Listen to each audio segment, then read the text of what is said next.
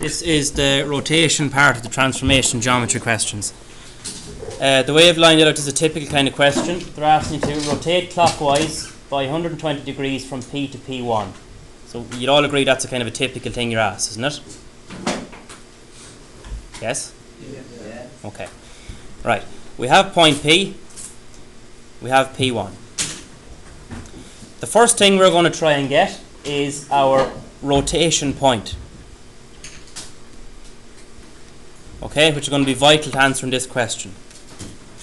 Now, the rotation point is going to be, well, I would know just by looking at it, it's going to be somewhere around here, because we're going to have to take this object and swing it around clockwise.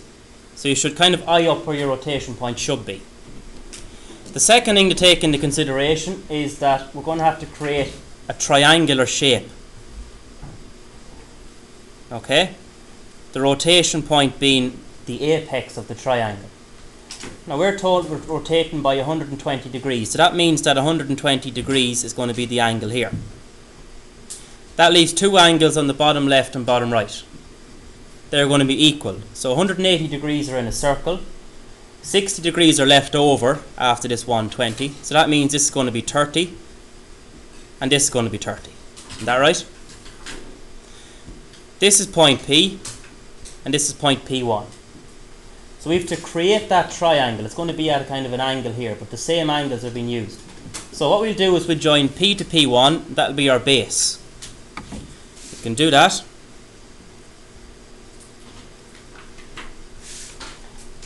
What we know is that the angle at P is 30, and we know the angle at P1 is 30, and where they meet is going to be point R.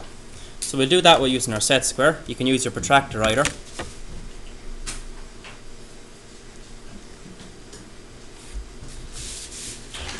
30 degrees in both directions, and where they cross over, that's point R. So that's my rotation point. So the rotation point is vital. That's where the compass is going to go when I'm swinging everything around. Okay? We do this in stages. Point P is already moved. It's going to P1. So I'll go up towards the roof of the little house that I'm drawing.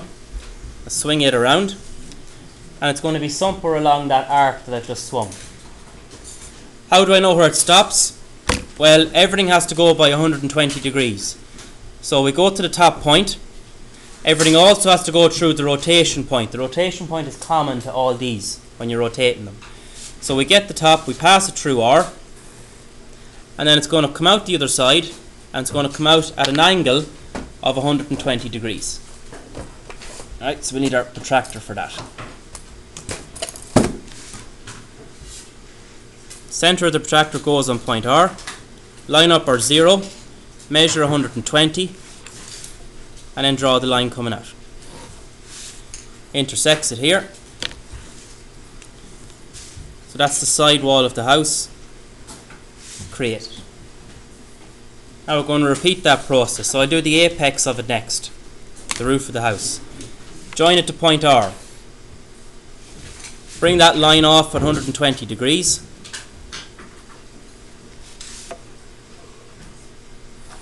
Okay, comes out that way. Don't forget to rotate the point around.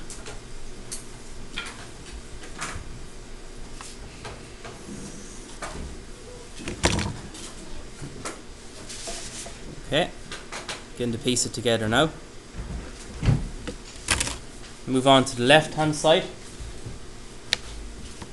Again, go to point R. Swing it around. Join that corner to point R. Come out at 120 degrees from that.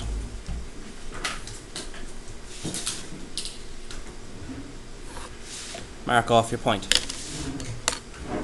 I would think that if you kind of keep putting the lines together as you're drawing them, it takes shape and it's a bit easier to follow it.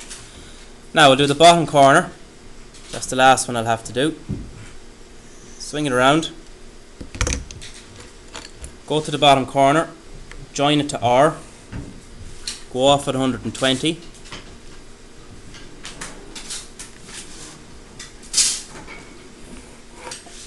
Sit there. And that means we can complete our shape.